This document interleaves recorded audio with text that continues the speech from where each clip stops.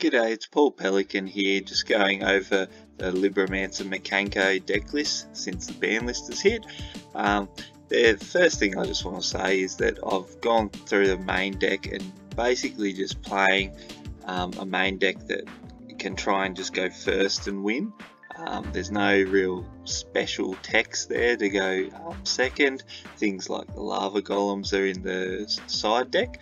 The main reason I've done this is I just didn't think there was enough space to put enough text in there that you could see on a reliable enough basis to to just go second and break through boards.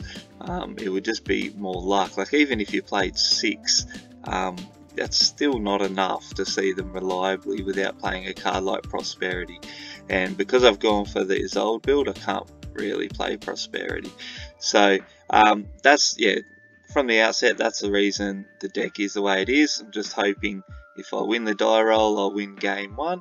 If I lose a die roll, I'll try and play through. But if I can't, then I should be able to side and win games 2 and 3.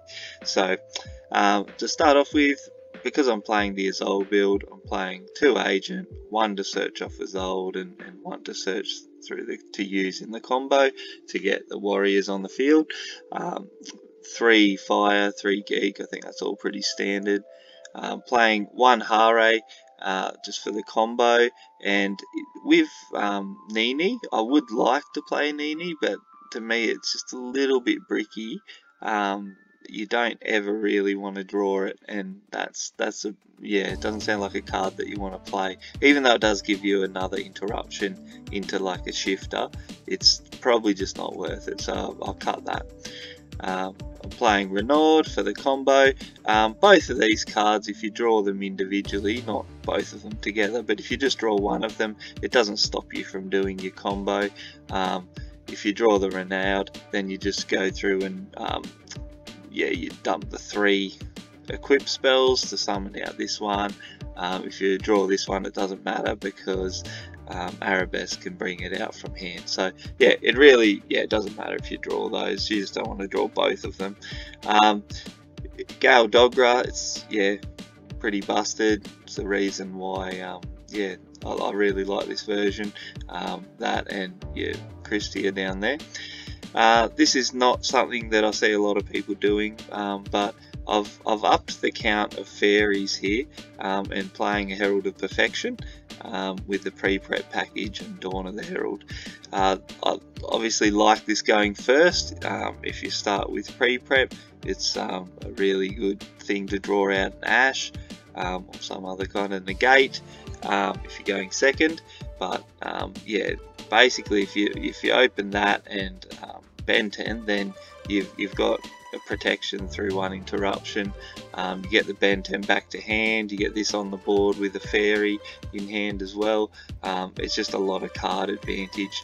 The one that you really don't want to draw is Dawn, but if you draw Perfection and then a Libromancer monster, you're still getting almost the full combo anyway, so you're still getting like 2 negates and Christie up, so it's not a huge concern if you're drawing Perfection.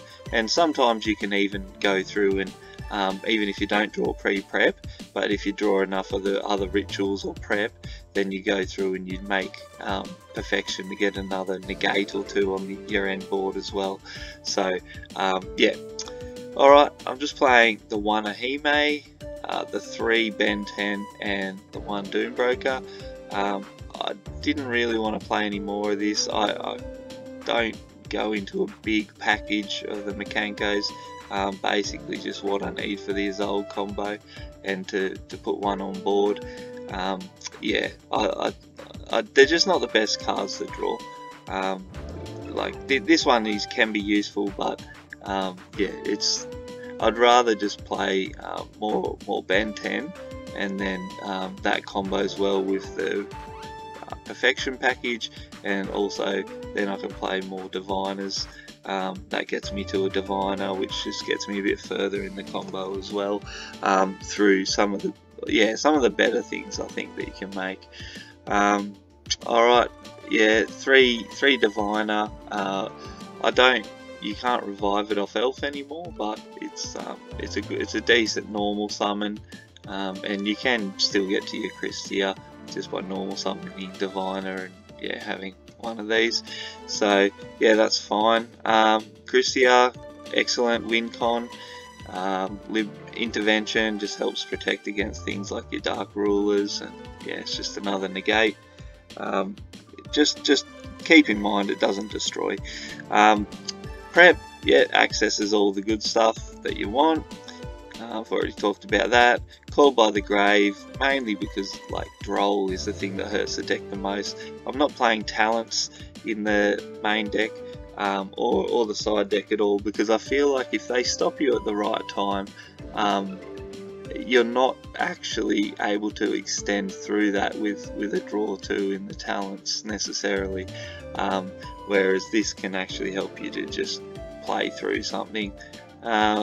Yeah, 3 of the field spell, 3 E-Telly, it's all pretty standard. The 3 equips are the combo, and then the quick play to summon out a Hime. Alright, Lingeribo is there for when you go through fire, when you're going second, and you bring that out, put that on board, that instantly, you know, puts pressure on a back row. Masquerena, decent into shifter. It's mainly when you'd use it, or just when you got a couple of spare bodies. The Zold for the main combo. Phoenix is just there for back row. This is my warrior monster that I can just make with any 2 effect monsters. Prefer this because it can beat over the Baguska.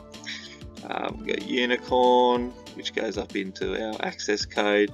This is what I've swapped Elf out for, as the Decode Talker, just to give some targeting protection. It's not once per turn.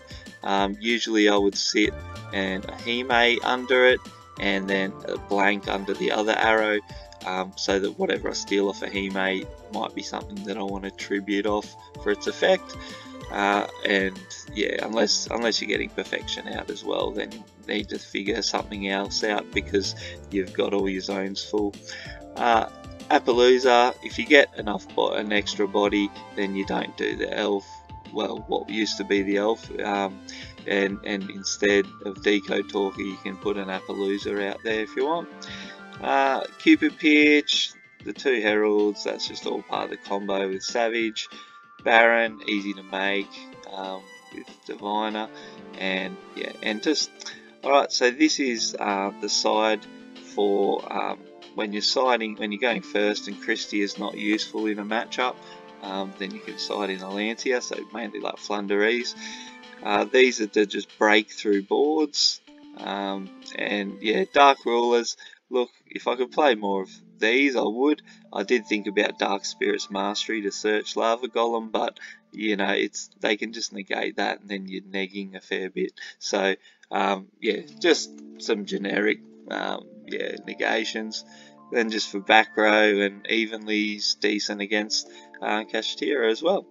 Alright, hope you've enjoyed that. It's not too different than what I was doing pre-Banlist, the main swap just being the Decode Talker. Yeah, alright, I'm Paul Pelican, have a great day.